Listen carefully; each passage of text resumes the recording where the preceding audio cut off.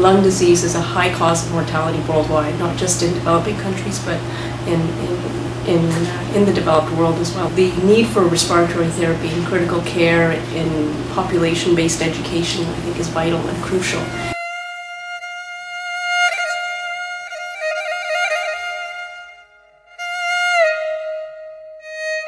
I think it's exciting. I think that it's an innovative new way to showcase our talent and what we can do. Seeing RTs and their roles in other countries more so than actually just in North America. Closer to home would be bringing RTs out to rural communities that don't have access to a respiratory therapist. On peut faire beaucoup de choses. Comme thérapeute respiratoire, leur rôle est aussi important comme les infirmières et les médecins.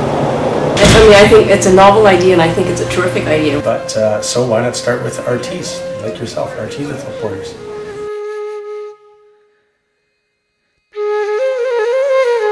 He's a respiratory therapist. Actually, they take the control of ventilation, physiotherapy of the respiratory system and all, and very, very essential personnel in the intensive care setting. So he has come and we have invited him to give this talk.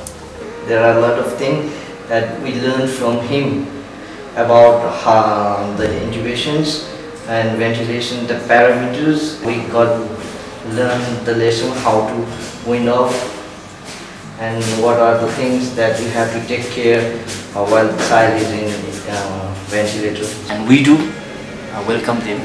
If anyone to the respiratory research, do come here.